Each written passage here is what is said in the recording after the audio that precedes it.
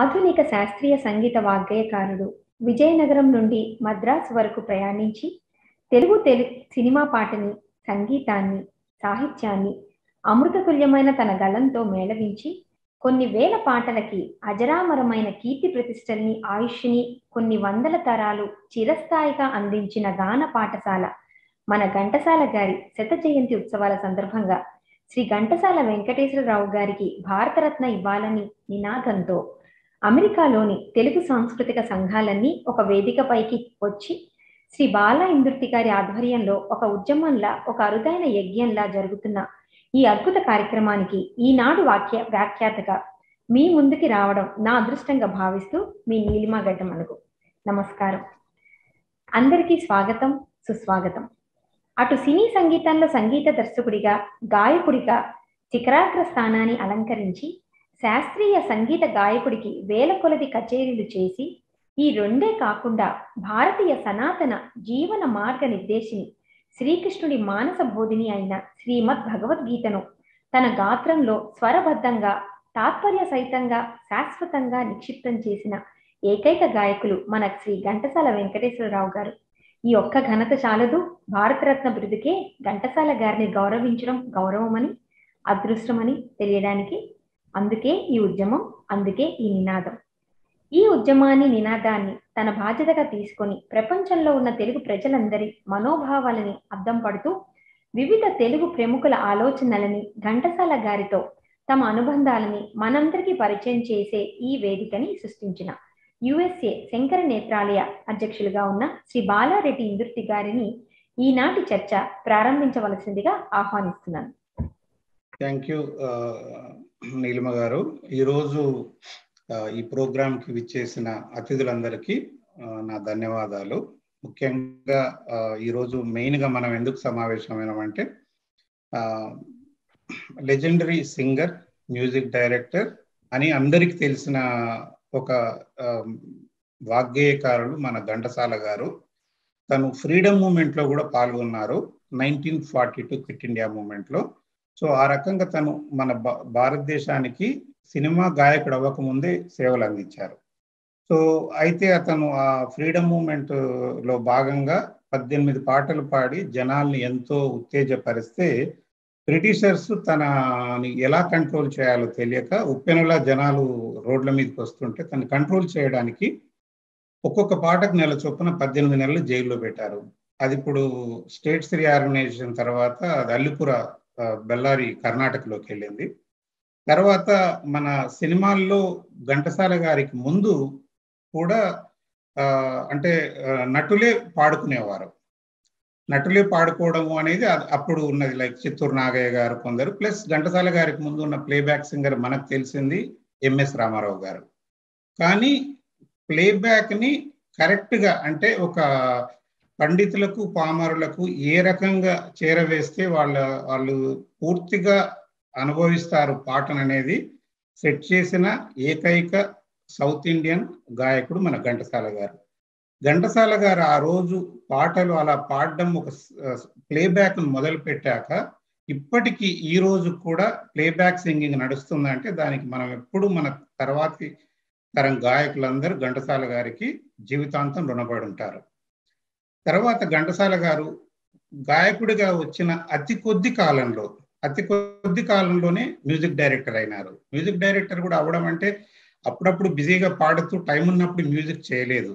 అతను గాయకుడుగా ఎంత బిజీగా పాటలు పాడుతూ ఉన్నారో అంతే బిజీగా మ్యూజిక్ డైరెక్షన్ కూడా చేశారు. అంటే సంగీతము, నేపథ్య గానము రెండు సమానంగా చేసిన సవ్యసాచి ఘంటసాల గారిని ఎవ్వరితో పోల్చలేము. కాశ్మీర్ టు కన్యాకుమారి వరకు ఏ గొప్ప గాయకుడిని తీసుకున్నా, ఏ గొప్ప సంగీత దర్శకుని తీసుకున్నా ఈ రెండు మేళవించిన వ్యక్తి ఇంతవరకు లేరు ఇండియాలో. సో మనకు ఒక గొప్ప ఆదినారాయణరావు గారు ఉన్నారు, తర్వాత ఇది హిందీలో శంకర్ జయకిషన్, R.D. బర్మన్, కళ్యాణ్జీ ఆనంద్జీ, తర్వాత తెలుగులో ఇంకా మనకి చాలా మంది మ్యూజిక్ డైరెక్టర్స్ ఉన్నారు. టీవీ రాజు గారు, సాలూరు రాజేశ్వరరావు గారు, ఆదినారాయణరావు గారు, తర్వాత మన కేవి మహాదేవన్.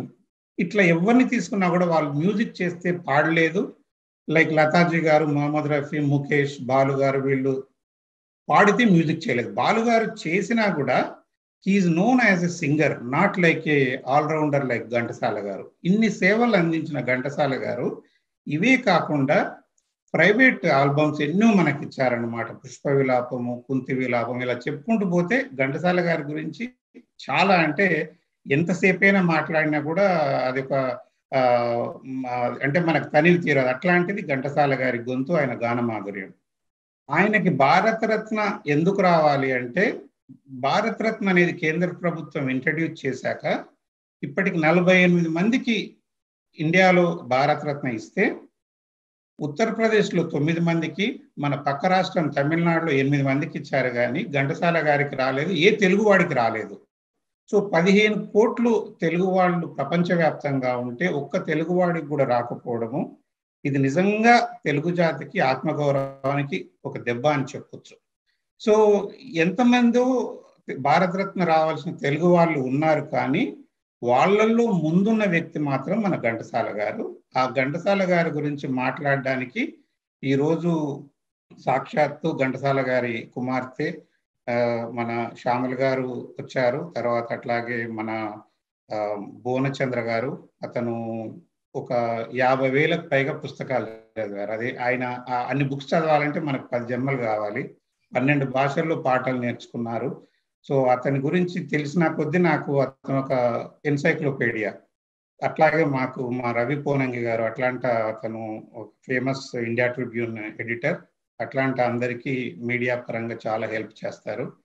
అండ్ శ్రీలత గారు, రుద్ర గారు, అండ్ బండారు శివరాం రాజు గారు, వీళ్ళందరి గురించి నీలిమ గారు మీరు ఎట్లాగో చెప్పబోతున్నారు.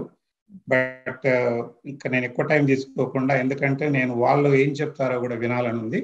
ఇంతటితో ఈ రోజు వచ్చిన వీళ్ళందరినీ మాట్లాడితే నేను కూడా వినాలని ఆసక్తిగా ఎదురు చూస్తున్నాను.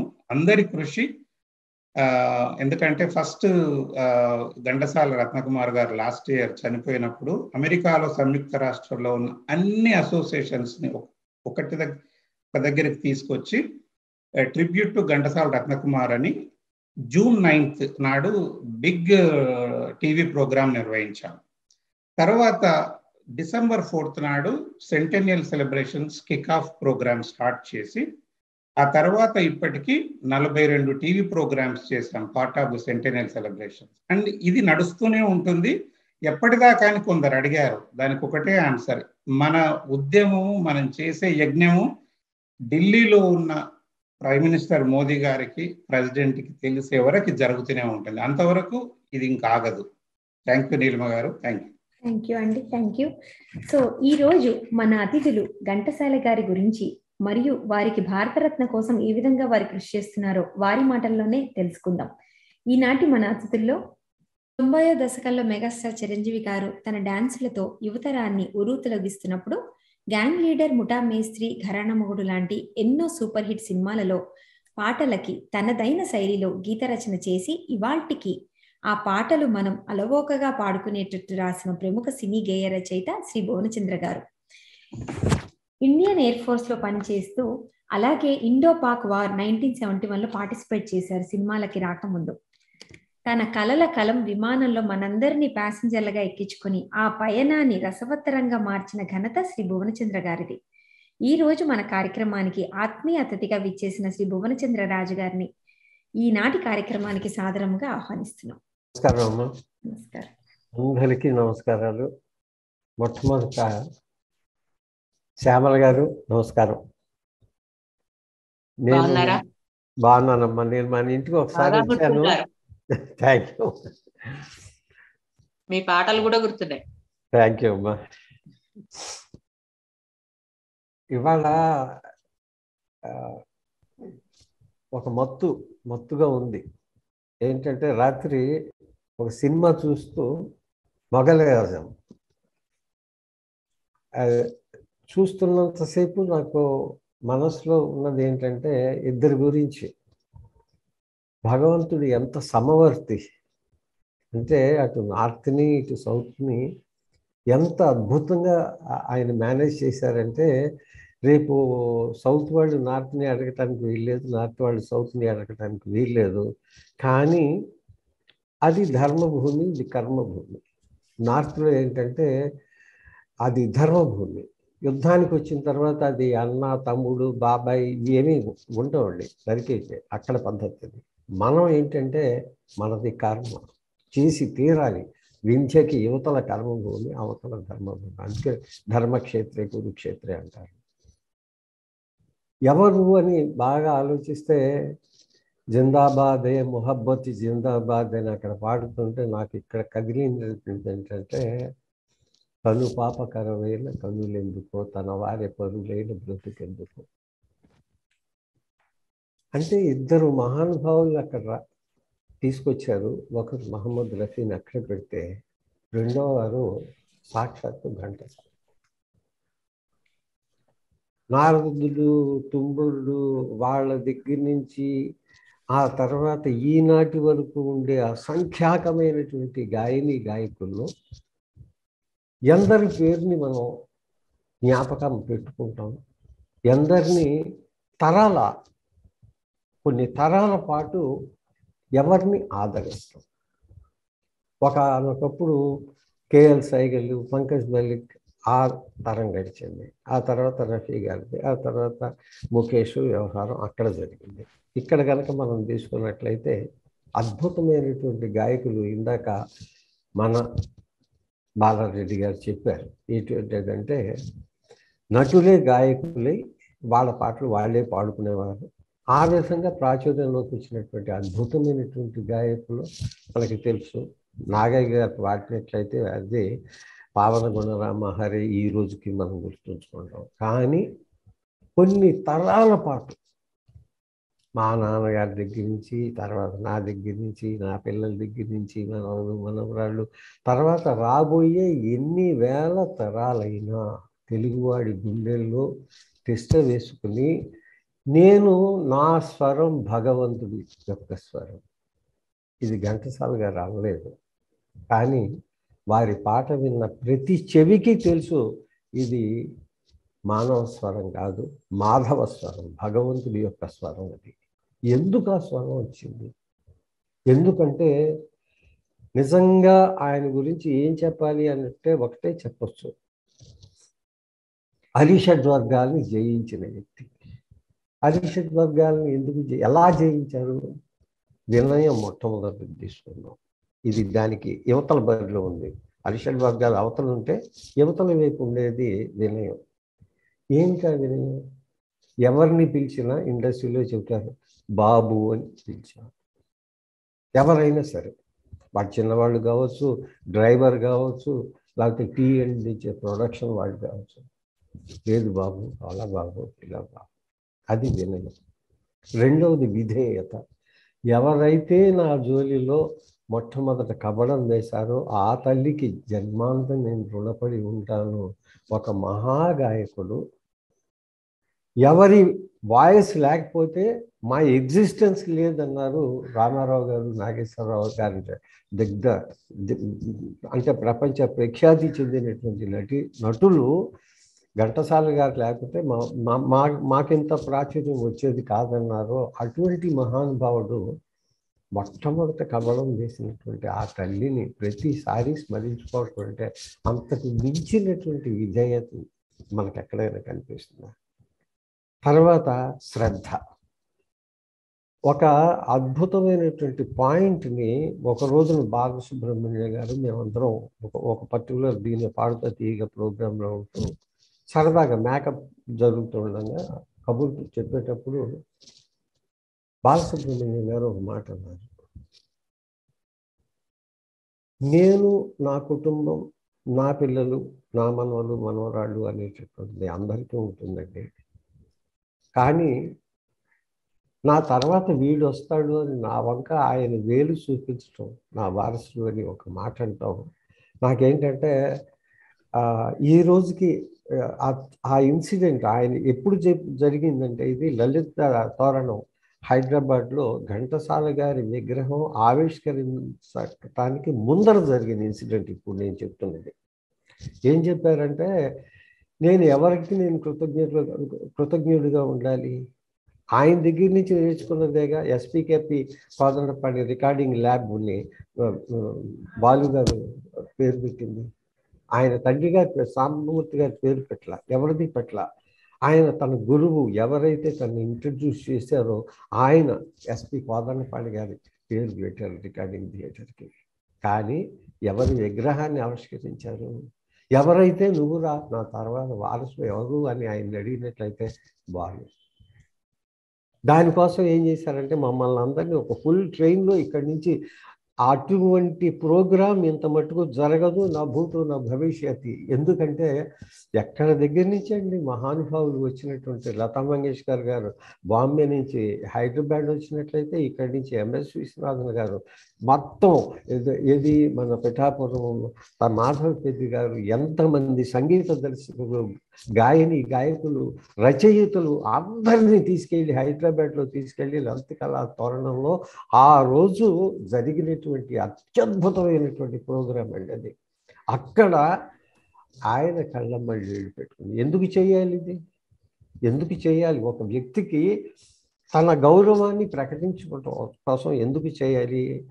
ఇది ఆయన గౌరవం ప్రకటించుకోవటానికి చేసింది కాదండి. ఘంటసాల గారికి ఉన్నటువంటి శ్రద్ధ. ఏది శ్రద్ధ?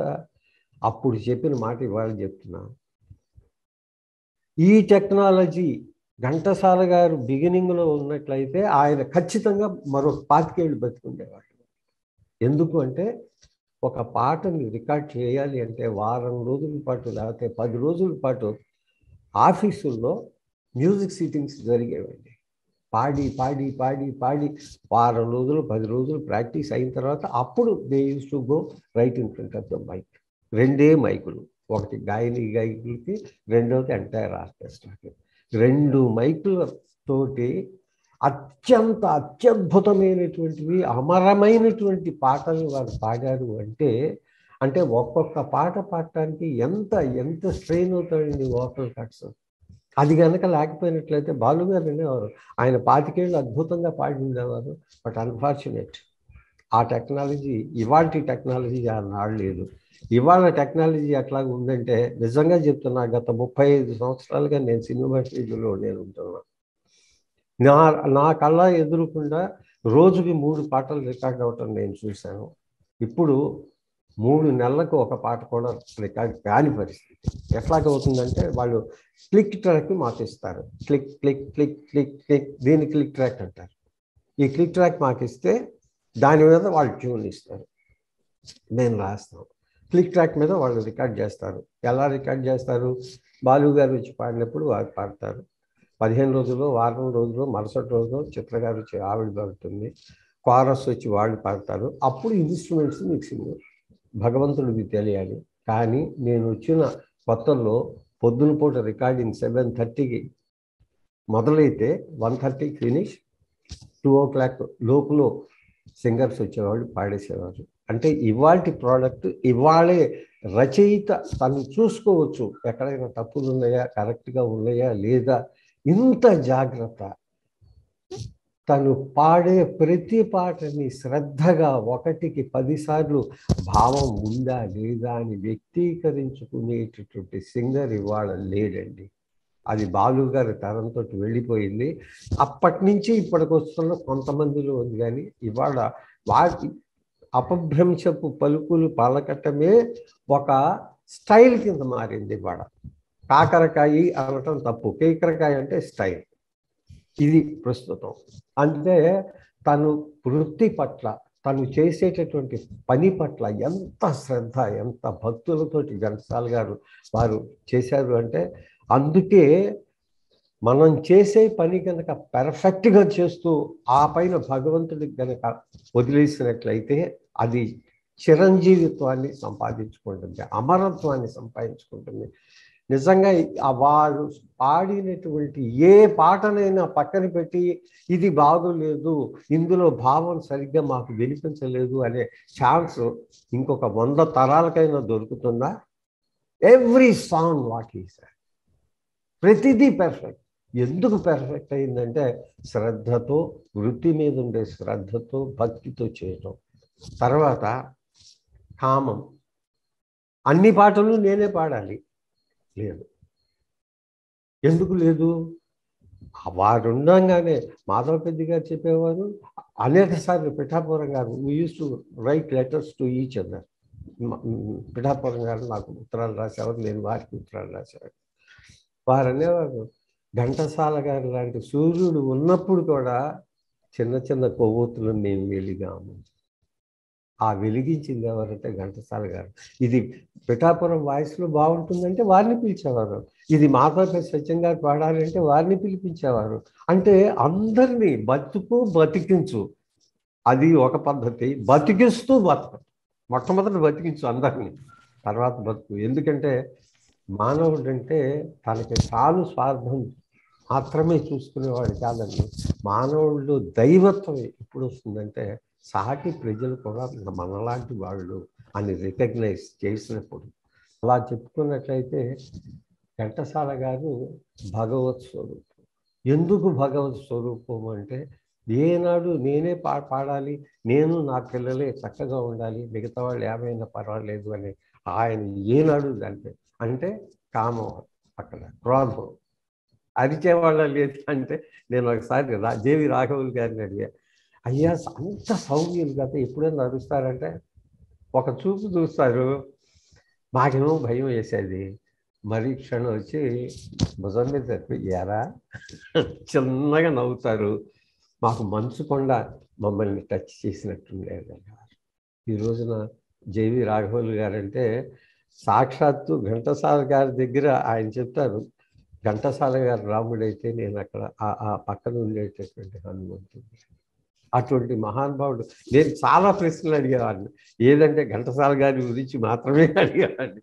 ఎందుకంటే ఇంకా తెలుసుకోవాలి. తర్వాత అమ్మ మన ఇంటికి కూడా నేను చాలాసార్లు వచ్చాను. తర్వాత రత్నకుమార్ నాకు చాలా మంచి స్నేహితులు, విజయ్ కుమార్ కూడా నేను కొత్తలో మేము బాగా కలిసేవాళ్ళం.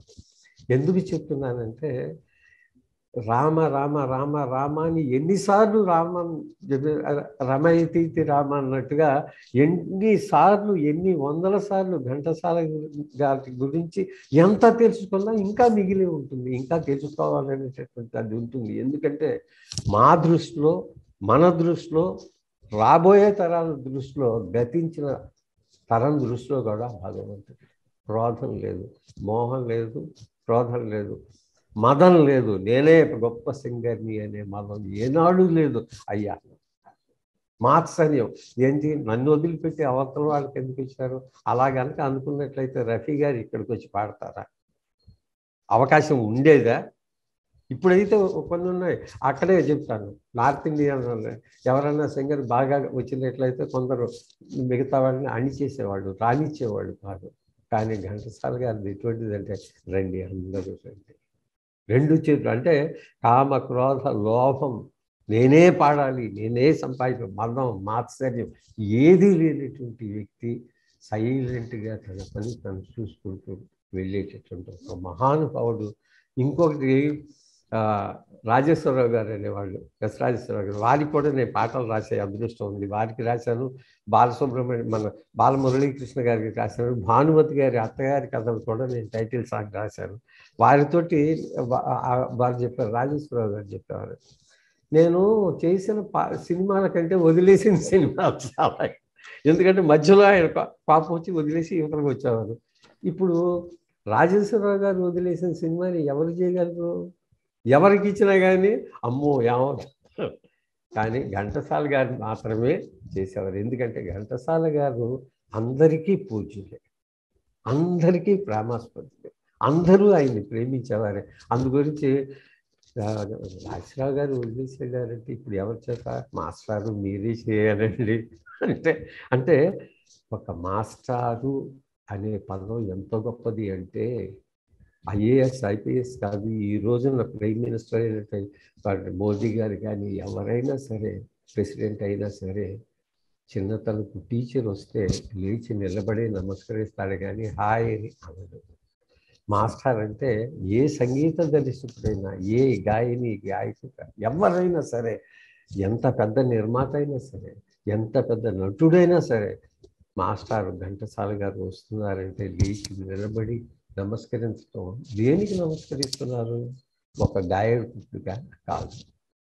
అది ఆయనలో మూర్తీభవించిన దైవత్వానికి నమస్కారం. ప్రపంచంలో ఉండే గాయకులందరినీ మీరు తీసుకోండి, ముఖ్యం సరే ప్రపంచ సంగతి వదిలేద్దాం, భారతదేశంలో నార్త్ సౌత్ మలయాళ ఫీల్డ్ తమిళ్ అన్ని భాషల గాయకుల్ని మీరు తీసుకోండి. భగవంతుడి సన్నిధికి ఘంటసాల గారు చేరి ఇన్ని సంవత్సరాల తర్వాత కూడా వర్ధంతికి జయంతికి సంగీత కార్యక్రమాలు సప్తాహాలు నిరంతరంగా జరుపుకున్నటువంటి గాయకుడు వేరే వారు ఎవరైనా ఉన్నారా? పూర్ణచంద్ర గారు చాలా అద్భుతమైన విషయాలు చెప్తున్నారు. చాలా చాలా థ్యాంక్స్ అండి. చాలా మంచి ఇన్ఫర్మేషన్ చాలా ఇచ్చారు. Thank you. ఒక్కటే మాట, ఈ భారతరత్న కోసం మనం ఎందుకు పోరాడాలి అంటే ఘంటసాల కోసం కాదండి, మన జాతి గౌరవం కోసం. ఘంటసాల గారికి దీనివల్ల వచ్చిన లాభం లేదు, కానీ మన జాతికి ఒక గౌరవం దక్కుతుంది, ఒక గుర్తింపు లభిస్తుంది. జాతి గుర్తింపు కోసం ఇది మనం ఈ పోరాటం సాగించాలని మనస్ఫూర్తిగా వేడుకుంటూ బాలా ఇంద్రుతి గారికి నా కృతజ్ఞతలు, ధన్యవాదాలు. సమయం ఎక్కువ తీసుకున్నందుకు క్షమించాలి. అలా ఏం లేదండి, చాలా అద్భుతమైన విషయాలు చెప్పారు, చాలా కరెక్ట్గా చెప్పారు. ఇప్పుడు మన నెక్స్ట్ గెస్ట్ అండి, పూజ్యులు శ్రీ ఘంటసాల మాస్టర్ గారి వారసురాలు, ఆస్ట్రేలియాలోని ఎడిలైడ్లో స్థిరపడిన శ్రీమతి శ్యామల గారిని ఈ రోజు ఈ కార్యక్రమంలో కలుసుకోవడం ఎంతో ముదావహం. తండ్రితో ఆమె అనుబంధం, మధుర జ్ఞాపకాలు మనతో పంచుకోమని ఆమెను కోరుతున్నాను. నమస్కారం అండి. నన్ను మీ టీంలోకి తీసుకున్నందుకు చాలా థ్యాంక్స్. నాన్నగారు అనే కంటే ఒక గొప్ప మనిషి అని అనిపిస్తుంది నాకు. ఇంకా అసలు ఇంత వయసు పెరుగుతున్న కొద్దీ ఆయన మీద ఇంకా ఇంకా గౌరవం పెరిగిపోతుంది. అంత గొప్ప మనిషిని నేను ఇంతవరకు చూడలేదు. బహుశా దేవుడు అలా ఉంటాడంటే మా నాన్నగారులా ఉంటారని చెప్తాను అంతే. ఎందుకంటే నేను ఆయనలో ఏ రోజు కూడా కోపం అనేది చూడలేదు, విసుగు అనేది చూడలేదు. ఆ ప్రొఫెషన్ లో ఉన్నప్పుడు ఆ బర్డెన్స్ అనుకోండి, ఆ స్ట్రెస్ అనుకోండి, అది ఎప్పుడూ కూడా ఎక్కడ ఒక్క క్షణం కూడా చూడలేదు.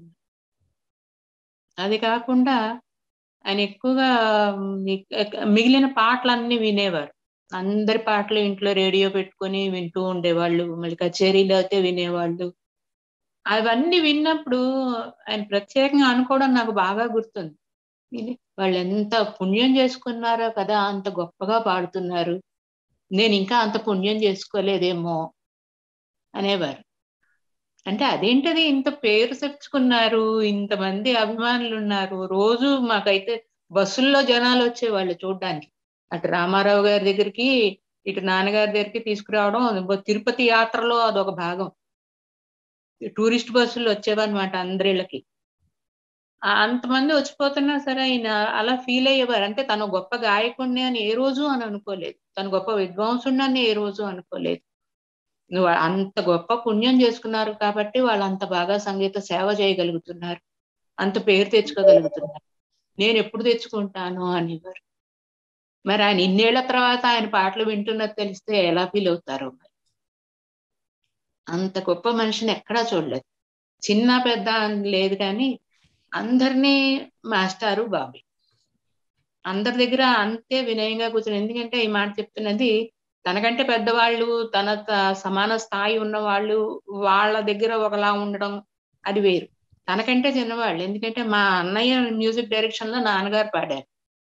మా అన్నయ్యకి కానీ నాన్నగారికి కానీ విడిగా ఆఫీస్ అంటూ ఎక్కడా లేదు, వాళ్ళు కంపోజింగ్ అంతా ఇంట్లోనే చేసుకునేవాళ్ళు, రిహార్సల్స్ అన్ని ఇంట్లోనే అయ్యేవి. అలాంటప్పుడు మా అన్నయ్య కూర్చుని మ్యూజిక్ డైరెక్షన్ వాడు పాటలు కంపోజ్ చేసుకుంటుంటే మా నాన్నగారు వచ్చేసి చాలా శ్రద్ధగా గుమ్మం దగ్గర ఇలా చేతులు కట్టుకుని నిలబడి, మాస్టారు చాలా బాగుంది పాట, మీ దగ్గర ఒక పాట పాడే అవకాశం ఇస్తారా నాకు అని అడిగారు మా అన్నయ్యని. అలాంటి మనిషిని నేను ఇంతవరకు ఎక్కడా చూడలేదు. ఇంకా అలాంటి ఆయన గురించి ఏం చెప్పుకుంటాం. అది కాకుండా తనతో పాటు జైల్లో ఉన్న వాళ్ళందరినీ కూడా ఈ స్వతంత్రోద్యమం అని ఎంతమంది అయితే ఉన్నారో అంతమందితోనూ స్నేహం తర్వాత కూడా ఉంది. ఆయన చెప్పేవారు ఏంటంటే, చిన్నప్పుడు నాకు కట్టడి తెలీదు, డిసిప్లిన్ అలాంటివి ఏమీ లేదు, కానీ డిసిప్లిన్ అనేది నేను జైల్లో వీళ్ళందరినీ చూసి నేర్చుకున్నాను అనేది. ఓ పద్ధతిగా పొద్దున్నే లేవడం గాని, టైం ప్రకారం అన్ని చేసుకుంటూ వెళ్ళడం. ఈ గొప్ప గొప్ప వాళ్ళ దేశభక్తి ముందు మనం ఎంతమ్మా అనేవారు పైగా. ఎప్పుడైనా కూడా చిన్నప్పటి నుంచి వాళ్ళందరితోనూ స్నేహాలు ఉన్నాయి. వాళ్ళందరికీ వాళ్ళు అడక్కపోయినా వాళ్ళ అవసరాలు గమనించుకుని వాళ్ళందరికీ సహాయం చేసేవారు. ఇంటికి ఎవ్వరు వచ్చినా సరే ముందు ఇంటికి తీసుకొచ్చి పూజ చేసేవాడు. మా చిన్నప్పటి నుంచి కూడా ఇంట్లో జెండా ఎగరేయడం, రిపబ్లిక్ డేకి, ఇండిపెండెన్స్ డేకి ఖచ్చితంగా జెండా ఎగరవలసిందే ఇంట్లో. అంతే ఇదిగా ఉండేవాళ్ళు. మా టీచర్స్ దగ్గర నుంచి వాళ్ళందరూ విద్యలు నేర్పుతున్నారు. చిన్నవాళ్లే అవ్వచ్చు, టీచర్ అంటే చాలు వాళ్ళ ముందు చేతులు కట్టుకునే ఉండేవాళ్ళు. పెద్దవాళ్ళ ముందు చెప్పులు వేసుకెళ్ళకూడదు, ఆ పద్ధతి మాకు నేర్పారు. అలాంటి గొప్ప మనిషి ఆయన. మట్టిని మించింది లేదు. ముందు ఏదైనా కానీ దేశం తర్వాత మనం అనుకున్నప్పుడు ఇంకా మన ప్రయారిటీస్ వస్తాయి. మన వృత్తి అనుకుంటామా, మన బంధువులు అనుకుంటామా, మన పిల్లలు అనుకుంటామా, ఇవన్నీ తర్వాత విషయాలు.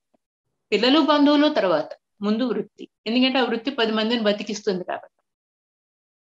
వీడు సినిమా సంగీతం అనుకునేసరికి కొన్ని వందల మంది బతుకుతున్నారు కదా దాని మీద. ఏ ఒక్కళ్ళ కోఆర్డినేషన్ లేకపోయినా మొత్తం అందరిది దెబ్బతింటుంది. కాబట్టి అక్కడ ఇంకా శ్రద్ధ ఎక్కువ అవసరం.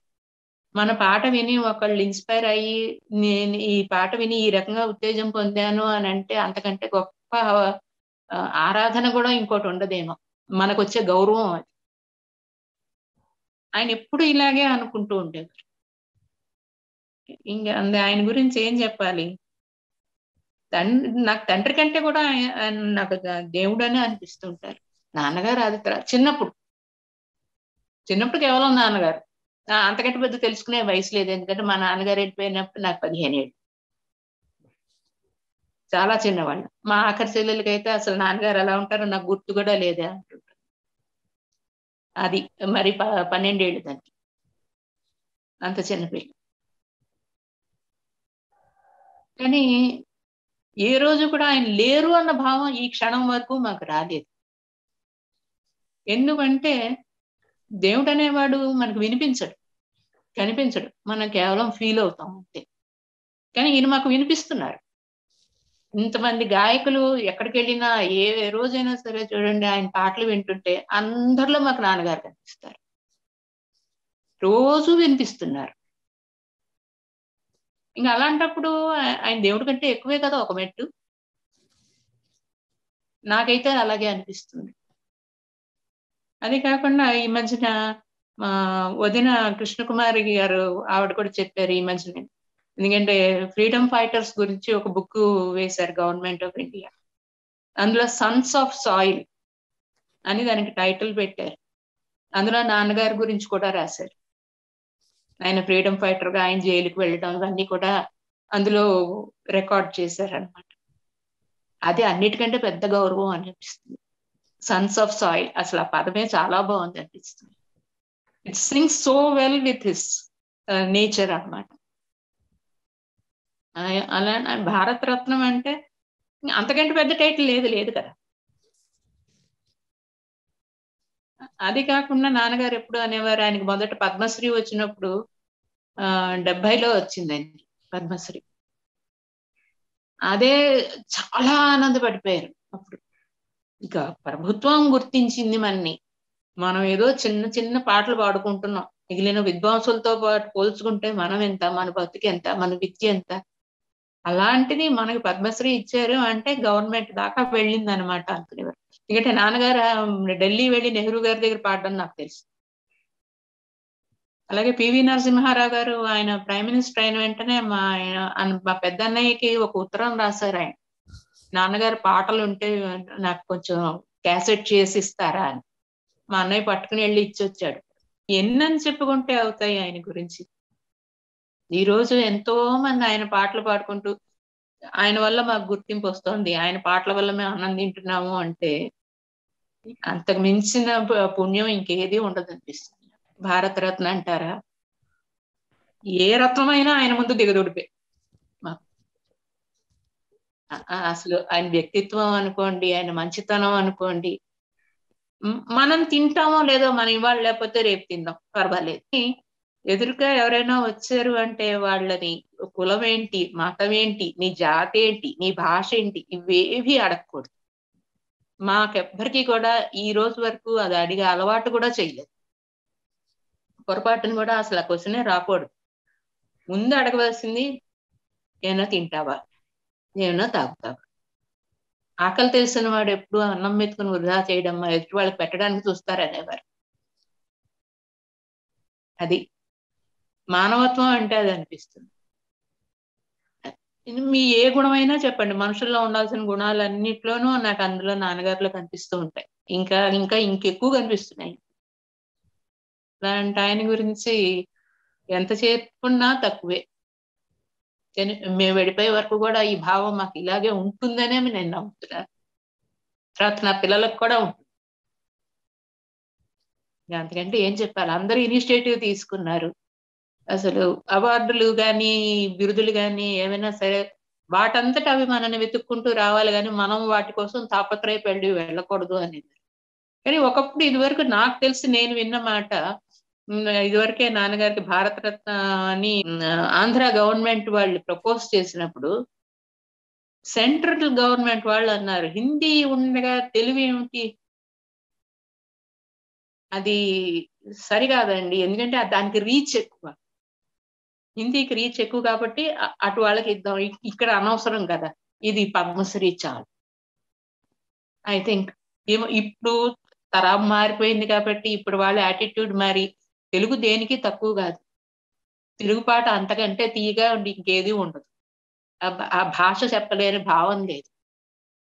సుసంపన్నమైన భాష మనది. ఒక అక్షరం గాని ఒక ఉచ్చారణ గాని దేనికి మనం తడువుకోవాల్సిన అవసరమే లేదు.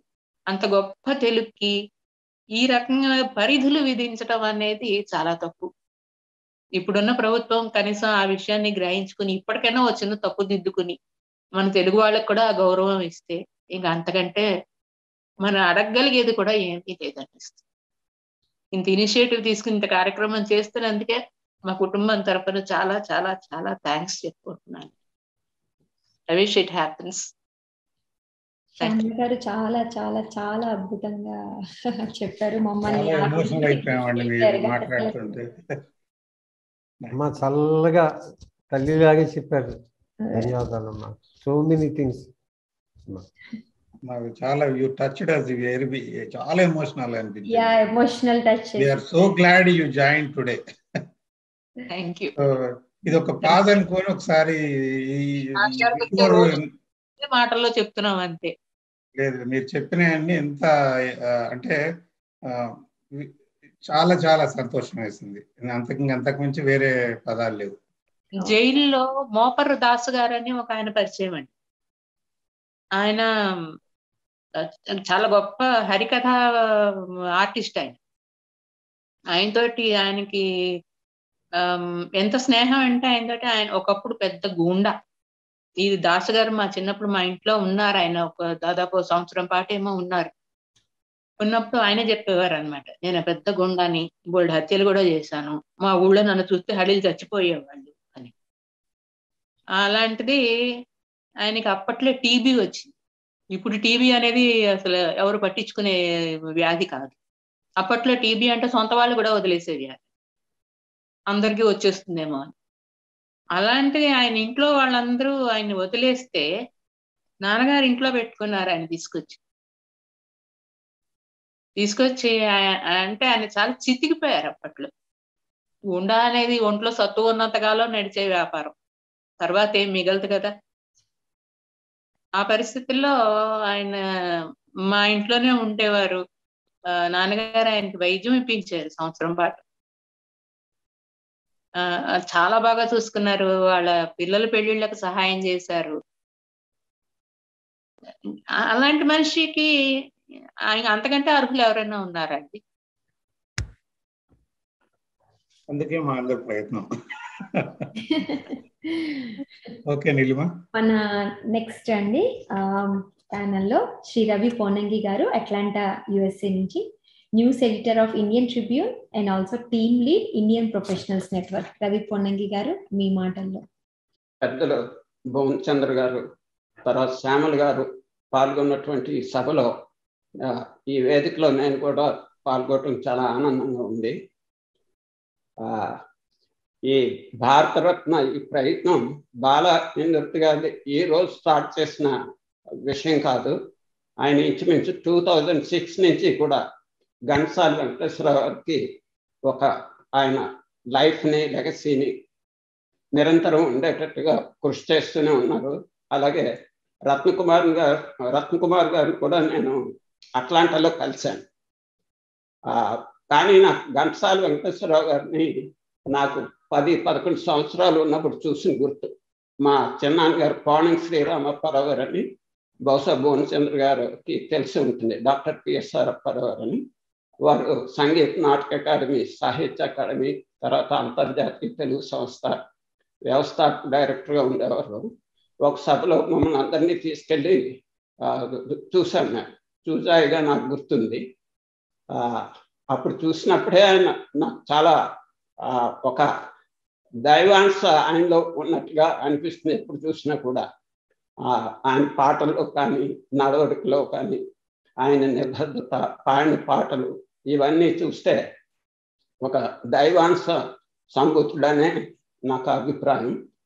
అలాగే పాటలు అవి కూడా పాడేటప్పుడు ఇప్పుడు ఉన్న గాయకులు పాడేటటువంటి ఆషామాషిగా పాడేవారు కాదు. ఎంతో రీసెర్చ్ చేసుకుని స్వరదోషాలు కానీ, సంగీత కానీ, వ్యాకరణ దోషాలు కానీ ఏమీ లేకుండా ఉండేటట్టు చూసుకుని రీసెర్చ్ చేసి ప్రాక్టీస్ చేసి అప్పుడే సౌండింగ్కి, రికార్డింగ్కి వెళ్ళేవారని అనేవారు.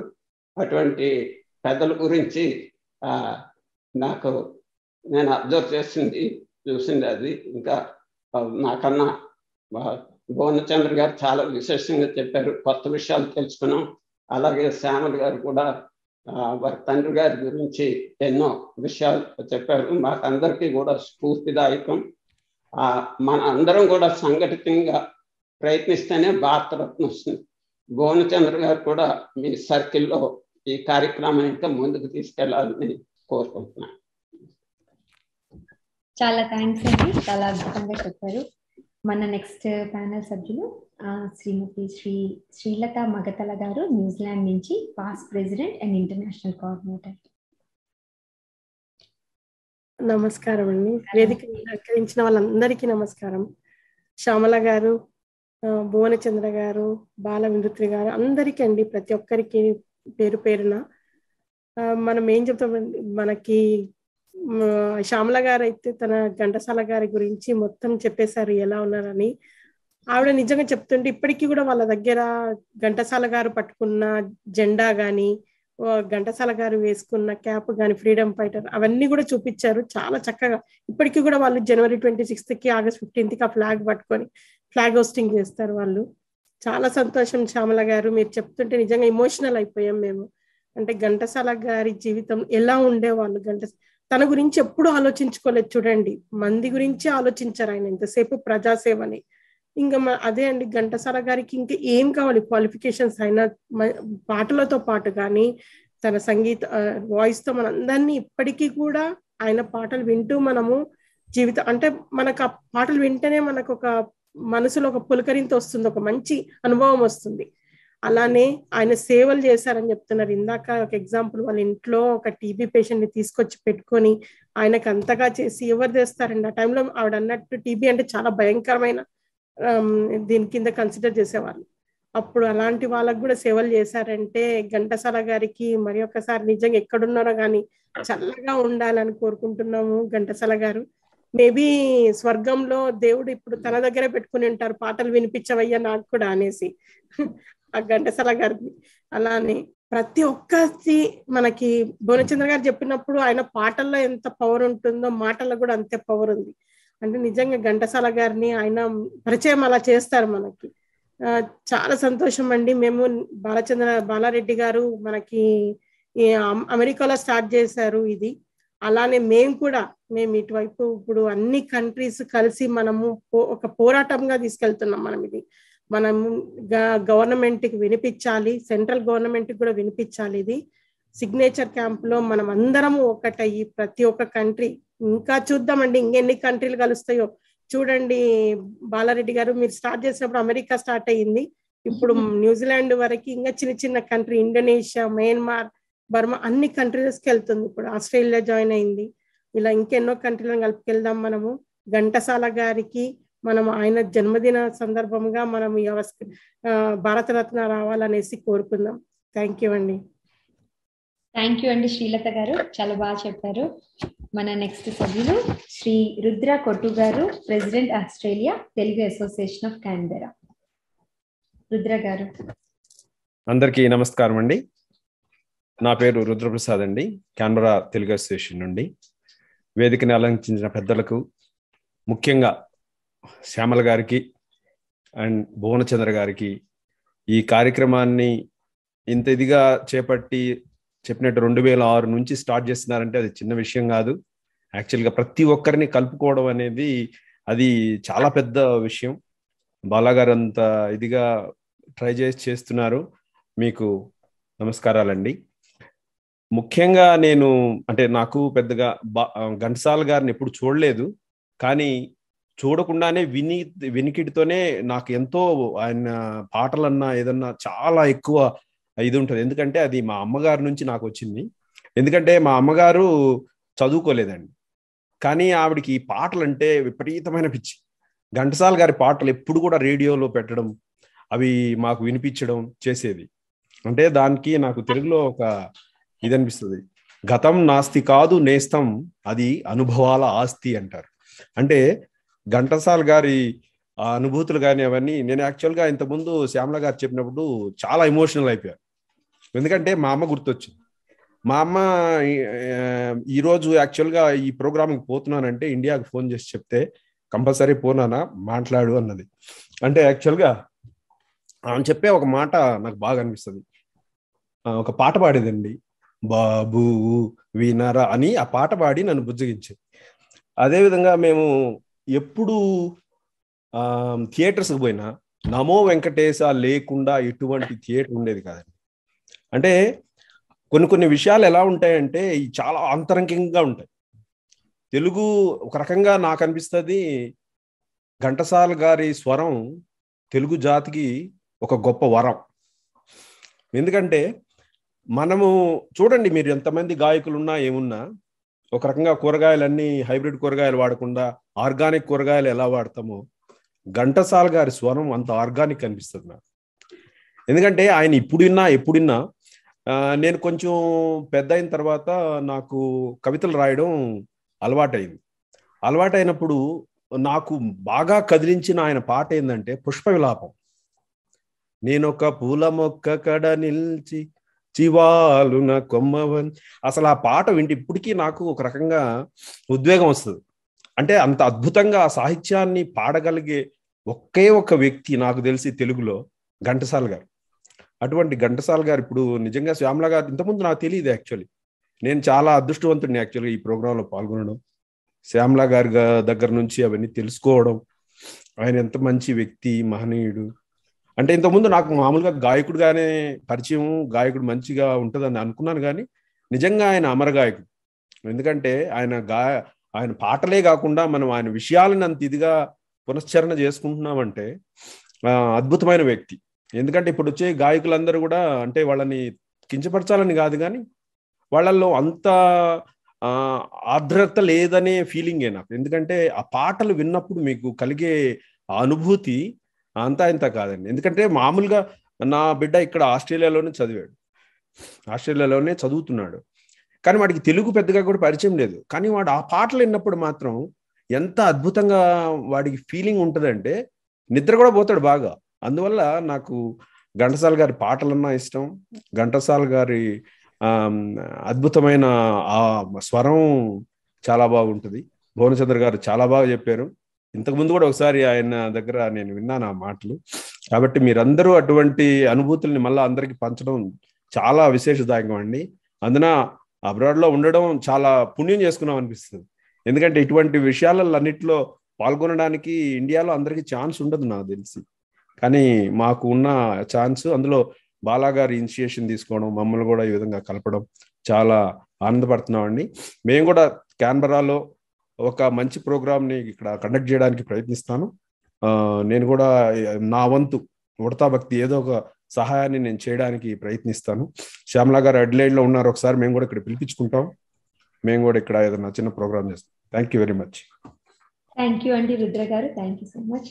మన నెక్స్ట్ ప్యానల్ సభ్యులు Shri Sivaramakrishna Bandaru, vice president Indonesia Telugu association Jakarta.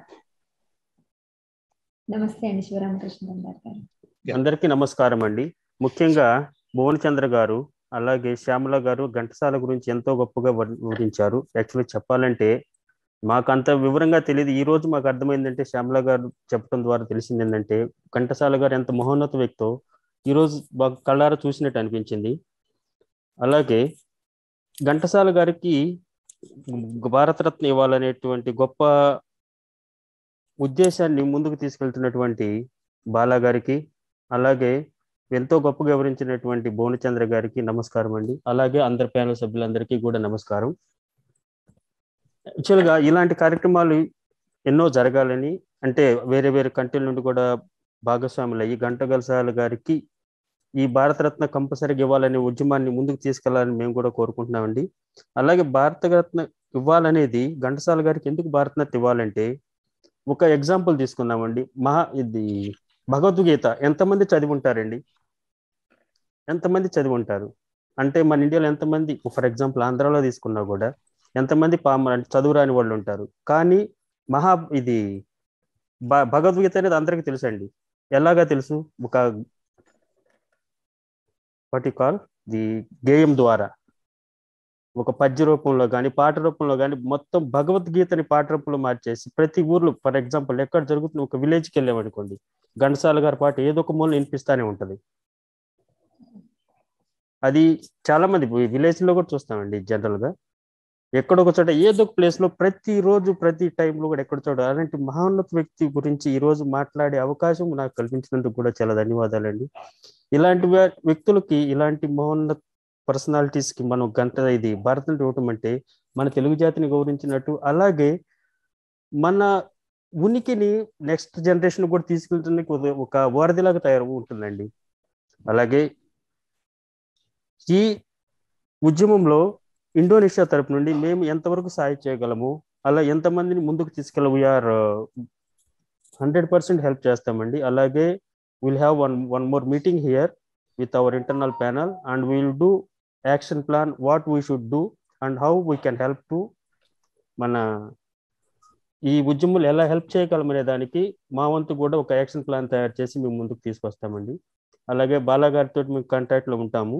ఉండి ఎట్ ఎవర్ ద హెల్ప్ మీరు రిక్వైర్ అండి మేము ఇక్కడ నుంచి చేయడానికి ముందు ఉంటాం sir. Thank you sir and thank you very much.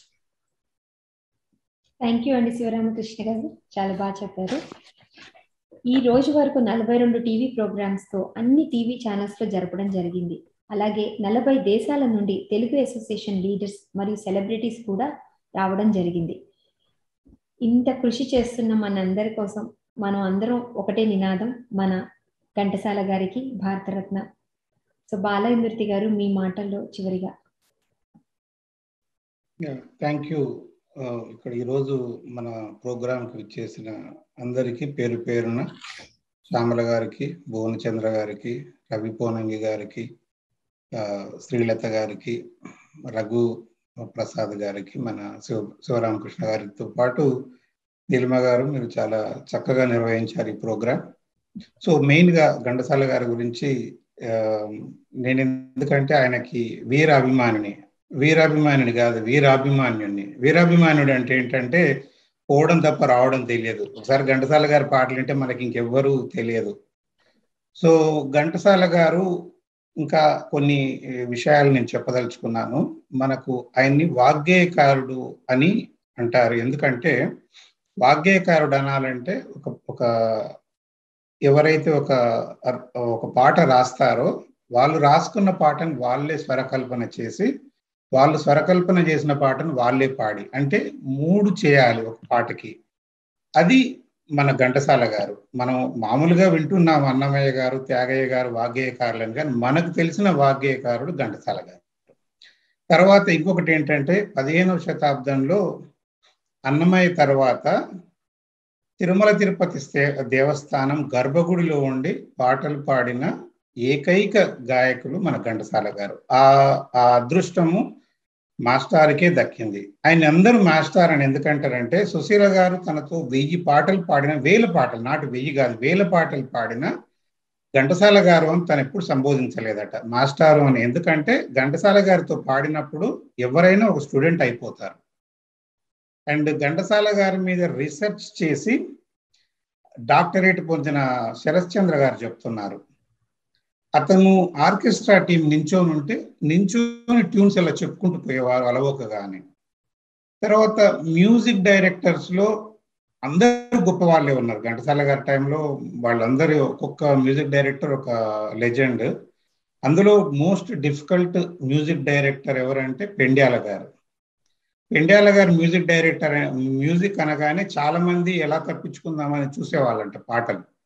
అలాంటిది పెండ్యాల గారి మ్యూజిక్ డైరెక్షన్ లో ఘంటసాల గారు మోస్ట్ డిఫికల్ట్ సాంగ్స్ అనేవి ఎప్పుడైతే అంటే recorded like all time 3 difficult songs అనేవి మెయిన్ గా జగదేక వీరుని కథలో శివశంకరి శివానంద లహరి కాకుండా మన జయబేరిలో రస్కరాజ తగువారం కామ, తర్వాత ఇంకా ఇలా ఇంకొక పాట మాణిక్య వీణ సుఫలాం, మన అది సినిమా మా కవి కాళిదాసు. ఆ 3 పాటలు ఘంటసాల గారు పాడిన మొత్తం 10,000 పైగా పాడిన పాటల్లో మోస్ట్ డిఫికల్ట్ టాప్ 3 సాంగ్స్. కానీ ఆ 3 పాటలు సింగిల్ టేక్ లో పాడారు ఘంటసాల గారు అంటే అతనికి మ్యూజిక్ చేయడానికి ఎవరు లేరు. సో అంత గొప్ప మ్యూజిక్ డైరెక్టరు. తర్వాత తను డాక్టర్లు మీరు రెస్ట్ తీసుకోండి, రెస్ట్ తీసుకుంటే మీ ఆరోగ్యం కుదుట పడితే మళ్ళీ ఒక 10 సంవత్సరాలు పాడొచ్చు అన్నా కూడా తను ఎవరి మాట వినకుండా తన చివరి టార్గెట్ భగవద్గీతను ఫినిష్ చేసి మనకి ఇచ్చిపోయారు. ఎంత గొప్పది భగవద్గీత ఘంటసాల గారు ఇచ్చింది అంటే, ఘంటసాల గారికి ముందు భగవద్గీత లతా మంగేష్కర్ గారు పాడారు, తర్వాత యేసుదాస్ గారు పాడారు, బాలసుబ్రహ్మణ్యం గారు పాడారు. ఇంకా బాలసుబ్రహ్మణ్యం గారి భగవద్గీతకు కవచం లాగా దాన్ని నరేట్ చేసింది తనికెళ్ళ భరణి గారు. అయినా కూడా ఇదే మన ఘంటసాల ప్రోగ్రాంకి ముందు వచ్చిన తనికెళ్ళ భరణి గారు చెప్పారు, నేను కూడా పాల్గొన్నాను బాలుగారితో, కానీ మొహమాటం లేకుండా చెప్పేది ఏంటంటే ఘంటసాల గారి భగవద్గీత ముందు ఇంకేవి కనిపించవు. అందుకే కదా మనం విన్న వాళ్ళందరము ఘంటసాల గారి భగవద్గీత విన్నాము. అయితే చివరిగా మన ఇన్ని 42 ప్రోగ్రాంలు అయినా ఇంకా 100 ప్రోగ్రాంలు అయినా చివరి గోల్ ఏంటంటే భారత రత్న తీసుకురావడం. దానికి బ్యూరోక్రాట్స్ ద్వారా ప్రయత్నాలు చేస్తున్నాము. ఇండియాలో మన రీసెంట్ ట్రిప్లో కొందరిని అడ్మినిస్ట్రేటివ్ ఐఏఎస్ వాళ్ళని కలవడం జరిగింది. తర్వాత పొలిటికల్ ట్రాక్ ద్వారా ట్రై చేస్తున్నాము. తర్వాత ఏంటంటే మన సౌత్ లో ఎంతమంది కోరుకుంటున్నారు అనేది వీళ్ళ రికమెండేషన్లు కాకుండా అభిమానుల ద్వారా డైరెక్ట్ గా మోడీ గారికి, ప్రైమ్ మినిస్టర్ కి, ప్రెసిడెంట్ కి తెలియాలంటే ఒక సిగ్నేచర్ క్యాంపెయిన్ అనేది చేయాలనుకుంటున్నాము. ఆ సిగ్నేచర్ క్యాంపెయిన్ లో ప్రతి అసోసియేషన్ ప్రెసిడెంట్ మన మీటింగ్స్ కి, ప్రోగ్రామ్స్ కి వచ్చినప్పుడు అడుగుతున్నారు మేము ఏం చేయగలమని. వాళ్ళందరికీ ఒకసారి మేము సిగ్నేచర్ క్యాంపెయిన్ స్టార్ట్ చేశాక లింక్ అన్ని అసోసియేషన్స్ పంపిస్తాము. మీరు దయచేసి మీ అసోసియేషన్ మెంబర్స్ అందరికి పంపిస్తే అందరూ సైన్ చేస్తే అది ఊరికేనే అయిపోతుంది అనమాట. సో అందువల్ల ప్రతి వాళ్ళు ఈ సిగ్నేచర్ క్యాంపెయిన్ కోసం చూడండి, అది రాగానే మొదలు పెట్టండి. అండ్ ఆల్సో ఇంకా ఏ దేశాల్లో తెలుగు వాళ్ళు ఉన్న జల్లిడేస్ పట్టుకొస్తున్నాము. దానికి శ్రీలత గారు, తర్వాత రత్నకుమార్ కౌటూరు ఫ్రమ్ సింగపూర్ ఇద్దరు బాగా హెల్ప్ చేస్తున్నారు.